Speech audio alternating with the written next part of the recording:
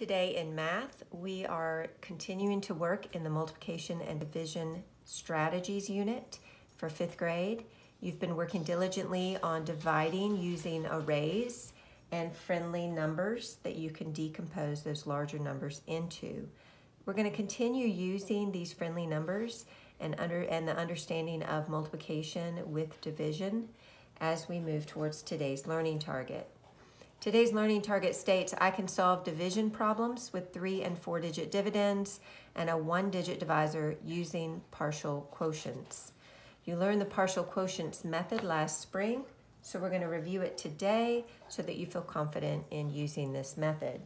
Remember that a dividend is the number being divided. The divisor tells us the number of parts that it's being divided into, and the quotient tells us the number within each part. In this example, there is the variable n because we do not have the answer, and n represents the unknown number. So your dividend goes inside the box, kind of like your array. So it's the number we are dividing. So I typically write dividend and say divided by the divisor. So this is the number we're dividing into the number of groups based on the divisor. For partial quotients, we will have a vertical line as indicated so that we can separate our partial quotients and keep our work organized, and make sure you have plenty of workspace to share your thinking and your ideas about multiplication facts. So we have the the division problem, 924, and we are dividing it into groups of 7. So for example, if we had 924 pages to read in a book study and we want to read the same number of pages every day for 7 days, we would divide it into groups of 7 to figure out how many pages we would read each day. So we divide it up, 924 divided by the divisor 7. I have my vertical line to separate my partial quotients.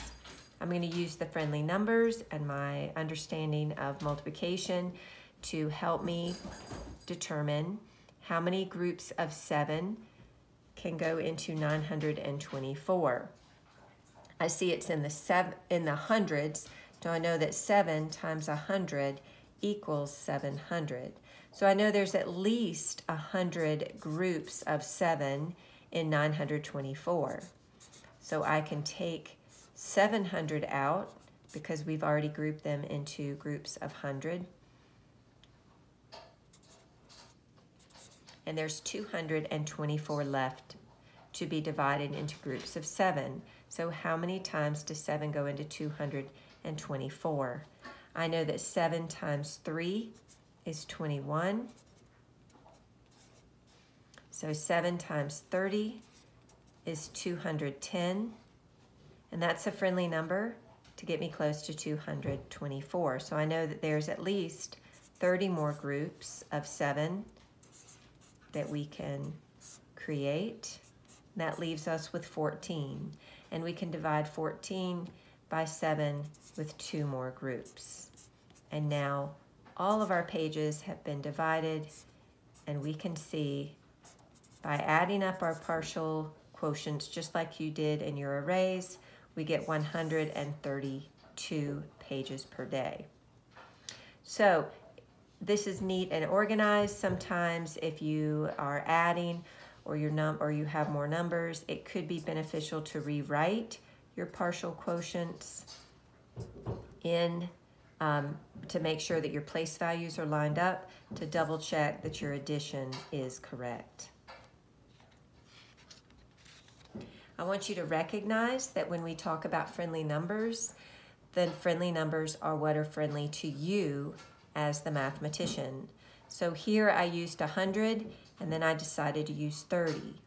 But in this example, perhaps I didn't remember 7 times 3 and I wanted to use 7 times 2 instead, and went to 7 times 20, which gave me 140. So instead of using 30, I broke it up into 2 parts of 20 and then 10. This is also friendly for this mathematician. So both of the answers are the same. The process is the same. The friendly numbers have been adjusted to match the the numbers that are the facts that are friendly and comfortable for that mathematician. All right, we're now going to use a 4-digit dividend and divide again by a single-digit divisor. So we have 4,572. We're going to set up that dividend, the number we're dividing.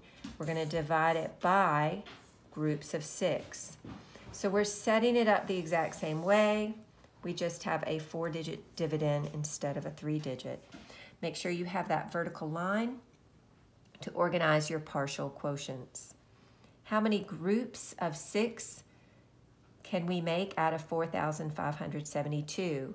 So thinking again of my multiplication facts and friendly numbers, I can think, well, it's already in the thousands. I could do 6 times 1,000, but that equals 6,000, which is way too big. I know my math facts of 6 times 7. So 6 times 7 is 42. Therefore, 6 times 70 is 420. And 6 times 700 is 4,200. So I know there's at least 700 groups of 6 that we can create. And that's going to leave me with 372 left over that we still need to put into groups of 6. I'm thinking to my math facts of the 6's. 6 times 6 is 36. Therefore, 6 times 60 is 360. So there is at least 60 more groups that we can create. And there's my friendly number of 360. That leaves me with 12 left to group, and I know that we can create 2 groups of 6 and group the last 12. So just as we do in the arrays, we have our partial quotients. We will then take the sum of those partial quotients to get a final answer of 762. Again, this is nice and neat today, but some days it is not, or if I have to carry often, it is helpful to rewrite your partial quotients and then to add to double check your work. Once again, let's look at how we can use different friendly numbers. So in this example, I use 700, but you can also break that down to 500 and 200. So again, whatever friendly numbers work for you, this can work in the partial products method. Instead of 60 and 2, this example shows 50 and 12. Both methods show the answer of 762. Both methods are partial products. However, the choices of how we grouped them along the way were based on our confidence and friendly numbers. Confidence in our math facts and knowledge and friendly numbers. So as you are working today, you will be dividing numbers that have 3 or 4-digit dividends. You'll be using a 1-digit divisor, and you will be using this partial products method. As you are working on your own, if you need extra support, please watch the video again and stop and rewatch as needed. And if you still need support, please reach out to your teacher.